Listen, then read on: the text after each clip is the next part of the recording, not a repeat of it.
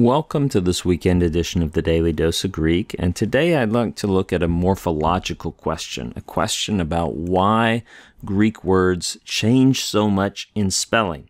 You can see here I have an email. I asked David's permission to share this. He wrote me about Galatians. He says, I'm going now through Galatians. I ran across this word which looks nothing like its present infinitive.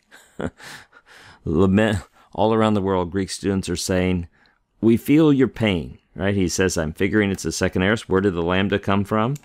And he sent me a screenshot here. You can see he's in Galatians 1:4, the verb there, exeletai.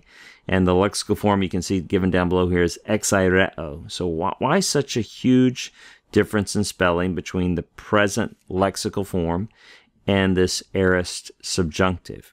Well, often in such situations, I will send students to this standard reference work, this excellent book, The Morphology of Biblical Greek by Bill Mounts, a great work. Sometimes students don't know how to use it, so I'll show you. There's an index in the back. I took a photograph of this. You can see it's just alphabetical up at the top. It tells you, on this page, this letter to this letter, so on. So if we look for the lexical form, I'll just zoom in here, right? The lexical form of the verb that he's asking about is exaireo. And then it gives us this code.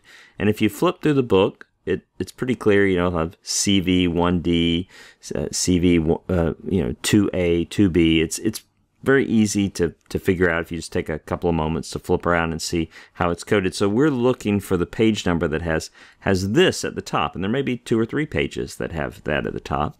So we come here and we say, okay, there's the V, 1D, 2A. We're honing in here, and it gives us the uncompounded form of the verb, right? Exaireo is a compound form, so it gives us the uncompounded form, and it gives us the principal parts, which are always in the same order. It's not listed at the top of the page here, but it's the present active, the future, the aorist active, the perfect active, perfect middle passive, aorist passive. So it's always going to be in that order.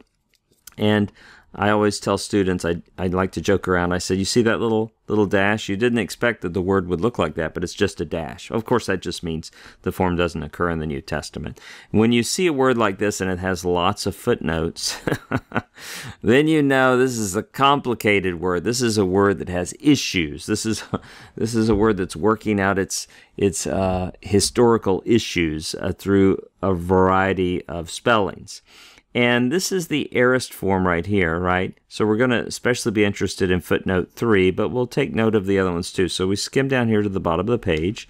Footnote number 1 begins by listing some of the compound forms, anaireo, aphaireo, and there's our exaireo. And this is important too. It says aireo uses 2 roots, right? And that's that little star means this is a root. Aire, and then well. Now, if you don't know what that looks like, a big F, that's a letter in Greek called the digamma that has dropped out of usage by the Koine period in normal speech. And it's usually pronounced like a W, but well. And so we're thinking, oh, that's where that's coming from, because the forms in this sort of family of forms for this Greek verb is drawing upon 2 different roots. Now, if we go down here to footnote 3, you can see they're showing you how the original form there was augmented, the digamma dropped out, and then these epsilons combined to be A. But remember, a subjunctive, like the subjunctive we were looking at, would not have an augment, right? And so the digamma just drops out, and that's why we just have the stem L. Now, some of this terminology you may not be familiar with. It may be a little hard to follow, but there's this process of growing as you explore these things, you become more familiar with them. Another option, if you don't have Mounts' Morphology of Biblical Greek, I'm going to recommend to you an artificial intelligence website, Claude.ai. Okay, I have a friend, a fellow Daily Dose subscriber here, who has been experimenting with the AI platforms out there, and he said Claude.ai was the best at explaining Greek things. So I typed in today, and if you're not familiar with typing Greek, go to typegreek.com. You can see I just have the forms right there I typed in. If you don't know how to type them, use the alphabet key. The alphabet key will help you figure out how to type these. And I just pasted them in here. I asked, why is the aorist subjunctive of exaireo spelled so differently than the lexical form? The subjunctive form is spelled exeletai. Would you please explain the morphological differences? I felt a little strange using the word please, but it is named Claude, so I felt like maybe I should be, I don't know. Artificial intelligence is strange, isn't it? Let's see the answer here. It says the significant difference in spelling between the lexical form, exaireo, and its aorist subjunctive form, exeletai, is due to several morphological changes that occur in Greek verbs. Let's break this down step by step.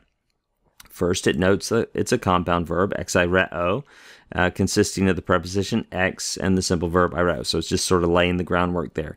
Stem change. The verb aireo is irregular and uses different stems for different tenses. All right. Right on, Claude. The present stem is aire, but the aorist stem is el. This accounts for the major difference in spelling. Now, they didn't deal with the digamma, which is causing, again, some additional changes when it drops out and the augment combines in the indicative. So it's not as thorough as Bill Mounts, but it is very helpful. It's also noting the verb is a second aorist. It doesn't use a sigma alpha. The subjunctive mood, there's a lengthening of the stem vowel. It uses a middle voice ending. And then look at this. It even sort of breaks down what happens. So I was impressed with how Claude.ai did. It took me about 30 seconds to register for the website, and I will continue exploring that in the future. But there's a couple options there, right? You can go the more traditional route, which I recommend. It's a great book, The Morphology of Biblical Greek. You can tell by the worn cover. I have explored a lot of students' questions with this over the years. Or perhaps you want to try this new route and try artificial intelligence to answer some of your morphological questions.